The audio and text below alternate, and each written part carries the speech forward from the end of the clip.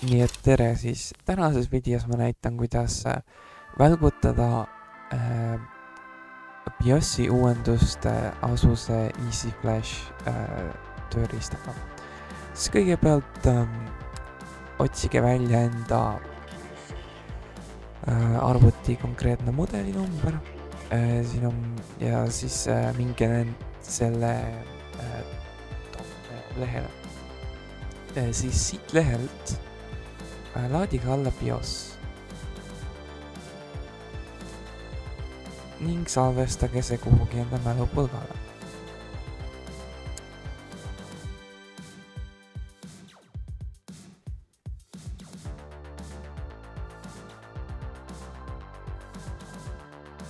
Järgmisena eraldage failid zip-arhiivist.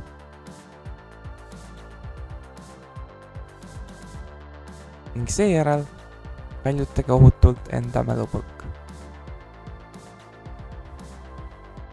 Oleme nüüd valmis välgutama BIOS-i.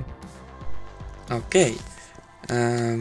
Nüüd selleks, et olla valmis välgutama, läheb meil vaja mälupõlka, toiteadapterit, juhul kui te kasutate sülearvutit ja siis arvutit ennast. Seega tehke enda sülearvuti lahti, kui teil on sülearvuti. Seejärel pange mälupõlk sisse ja ühendage toiteadapter. Veenduge, et teie toiteadapter on ühendatud, vaadates, kas indikaator tuli ei põle. Järgmisena lülitage arvuti sisse ja toksake F2 klahvi.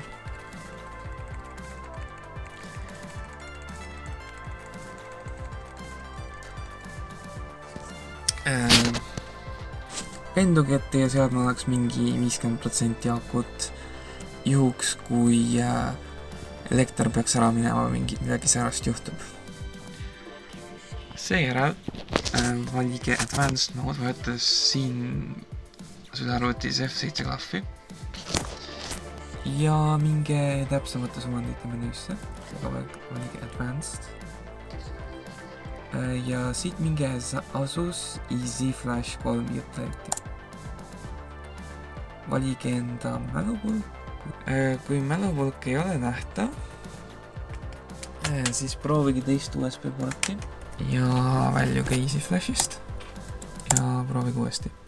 Ja nüüd on mälupõlk nähta. Valige mälupõlk ja siit ma võtan ASUS video ja siis valin faili, mis lõpeb versiooni numbriga.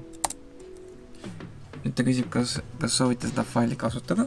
Valige yes. Ta mõtleb natuke. Ning siin on informatsioon BIOS-i versiooni kohta. Vajutage enter, et välgutada BIOS ja oodake, kuni BIOS-i värskendus lõpule viiakse. Väike protsessi käigus arvutit välja lülitage. Juhul, kui te lülitate selle arvuti välja selle protsessi käigus, siis see ei lähe enam käima. Olge kannatlikud, see protsess võib võtta mõne minuti aega. Välgutamise lõppedes teie sülearvuti taas käivitub. Ning nagu näha, meie uus BIOS on välgutatud. Aitäh, et vaatasite!